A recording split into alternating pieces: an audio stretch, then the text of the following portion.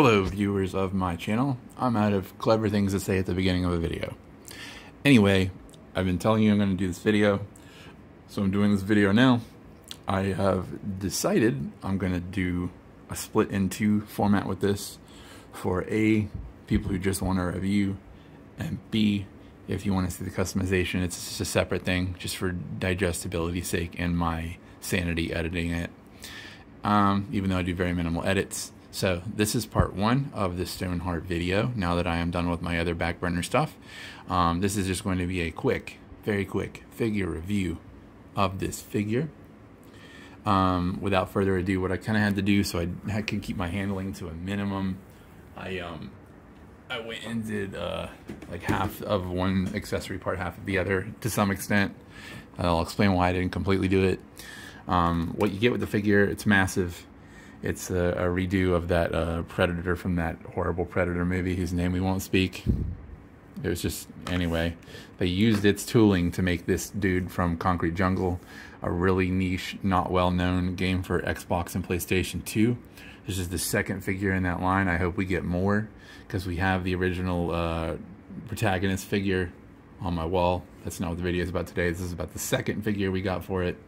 Really a big surprise that NECA put this out. I'm glad that they do, and I hope this is a sign that they will do more of those from the game.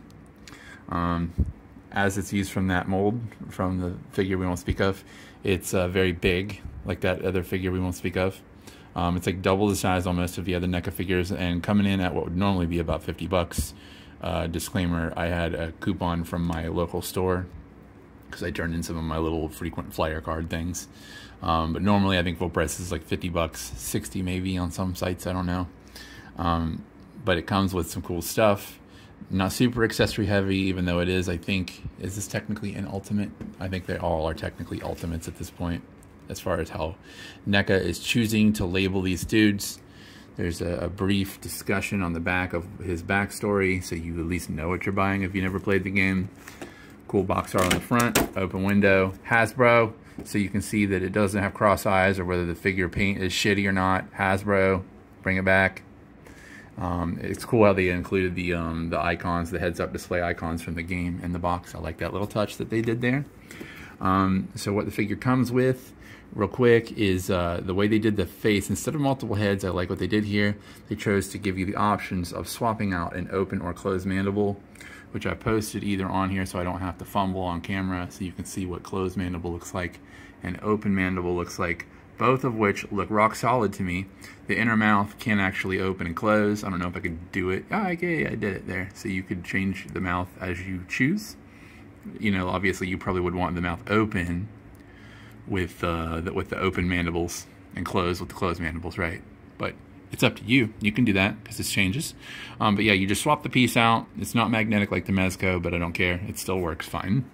Then you also have some LEDs in the figures. There's some in the head. And then, which you can see there.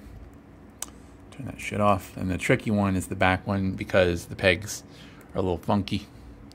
And then there's another set of LEDs. All right. Damn it. Oh, he's going to fall. Another set of LEDs here. The tricky part, like I said, is getting these damn pegs to line up correctly to seal them back up. Even though I didn't mix them up, it's still kind of a pain in the ass, especially to do one-handed. But anyway, those glow just like glows. Very nice. Turn that off. Not hard to get to. I really do wish that this were magnetic like the Mezco. And although I've never done a magnetic clasper swap out thing before, this makes me ponder doing it for this figure. Hey, I got it back on without too much trouble. Anyway, the sculpting's really nice on it. I really like that. The paint job isn't horrible. I'm just going to do some additional textures and things just because I want to, but not because the paint looks bad. Especially the face. The face I'm really happy with the sculpting and the paint on it. It really has just a intense, smoldering look to it that I really dig that they did with this here. Did come with optional claws. I'm just not a big fan of these big claws. These big claws were part of the character in the game. I just like the I'm just not a fan. I wasn't a fan clear back when they introduced it in the AVP movie, and not a fan today. The things I wish they would change about it is, like, these are obviously blue. I would have paid more to have more LEDs, perhaps in the waistband and in the gauntlets, maybe in the knees, whatever they could have pulled off there, but they didn't, and that's okay. Doesn't ruin it for me, but if they had chose to do that, I like that better, I think, personally. God knows I'm not going to try to put LEDs in an action figure at this stage in my quote-unquote figure customization career. Fuck that noise. We're going to keep that as is. But yeah, so this is basically a review. Oh, the other thing to mention is it does stand well on its own. That's a huge deal. Most of my big figures, looking at you, Ultraman down there laying down behind my fucking monitor, looking at you, quarter scale, can't stand at all, has to lean against the wall. Big figures tend to not want to stand on their own. This one does fine. No problem with that was the one thing, but the posing's a bit of a bitch, probably because these joints are bigger. Even with a hairdryer, it was a bit of a bitch to get even some basic articulation of the elbows. The other thing too, do you remember how I told you I didn't change everything? What I didn't change was the hands. I was going to put one of these hands in, but even with the hairdryer, I still was a little afraid I might snap off a wrist on this thing, and I just didn't want to. These are the fans I want displayed anyway, so I'm going to leave it as is, but you get the picture. But definitely, if you're going to swap those hands, heat the shit out of it with a hairdryer, and make sure you put some lube in on the joint when you pop it back in, so if you're going to swap again, it comes out easier, it goes in easier. Just remember that little trick. Ultimately, whenever I get my damn hot ends for my filament printer, they're on the way from China. God knows when they're going to get here. Probably on a fucking balloon about to get shot down. Whenever that gets here, I will use my filament printer and probably make them some kind of a nice base to display, you know what I'm saying? Just really set the whole thing off, quote unquote. I don't know if I'm going to include that on the customization video. It just depends on when it gets here. Assuming I can't print in my desired time frame, I will just paint it and then have a second video on just the paint. It's not going to be a repaint. I already like the color. I already like most of what's going on here. I may do some just kind of like some speckling for the skin, maybe some washes. I feel like some washes could bring this detail out a little bit more. But that's really going to be it for this customization.